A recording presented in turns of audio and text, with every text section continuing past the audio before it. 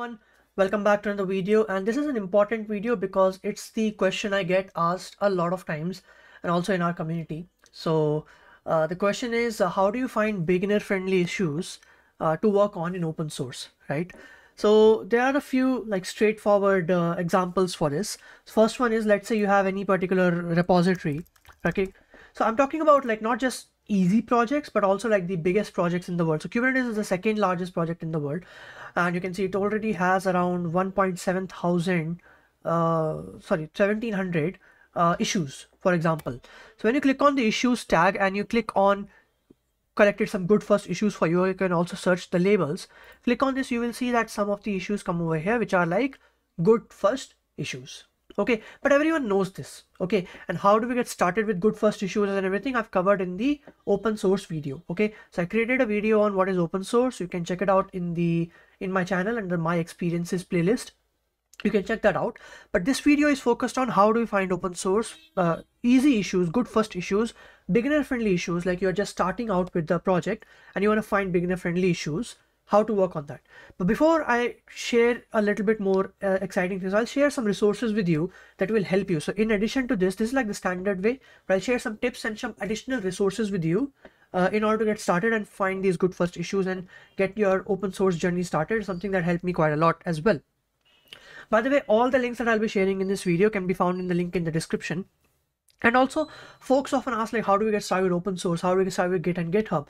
So I've already created a Git and GitHub tutorial. It has been already watched by more than 200,000 folks, and it is pretty awesome. So make sure you check it out.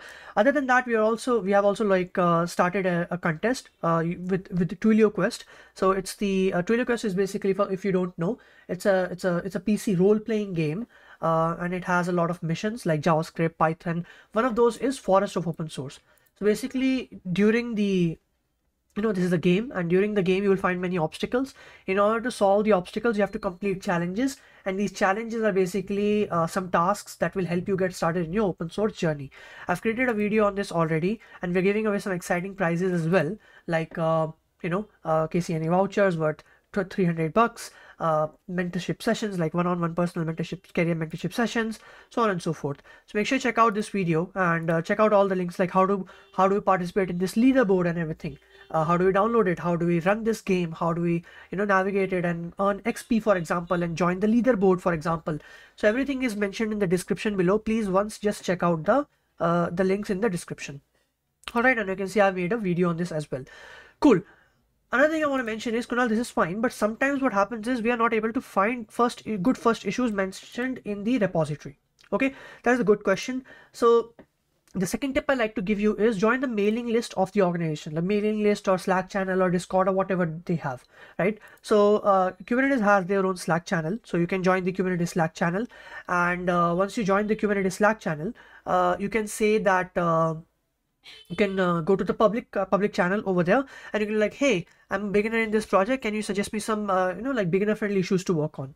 Okay, so that's the tip number 2. If you're not able to find issues like good first issues over here, you can join the channel of the organization and ask your queries over there. Last but not least, this is a really awesome website that I just found. So basically this has good first issues, and you can just select your language. Let's say you want to have good first issues of JavaScript open source project. So you can see so many projects come up over here like this. It has 3 issues that are good first issues. Click on this and it will give you 3 issues that are good first issues: improvised COVID-19 and beautify the page and add more dungeons and so on and so forth. Awesome. Okay, some may have assignees, some may not have assignees. Okay, so if a project does not have assignee, you can be like, hey, I would like to work on this, can I get started? If a project has an assignee, let them work on it, but you can definitely ask, hey, are you working on it? Is it a work in progress? Do you want any help or whatever? Similarly, if you want open source good first issues in C++, you can click C++. So it's goodfirstissue.dev. Again, I will link this in the description as well. So you can see PyTorch has 10 good first issues open. Okay, for C++. Folks often are like, hey, can you suggest C++ or open source projects? There you go. Okay, so you can see so many amazing repositories. You can also add your own project, but you can see Rust is there, Java is there, Python is there, right? So many are available over here. These are some big projects. You can see, Google is there, and Elastic was also here, so on and so forth. All right, so this is the website I wanted to share via this video. It's pretty amazing, and other than that, a fourth point I would just say is explore. And just check out the links in the description. Join our community Discord channel, Telegram channel to be notified about these amazing opportunities. And I'll see you in the next one. Make sure you like, share, and subscribe, and have a great day.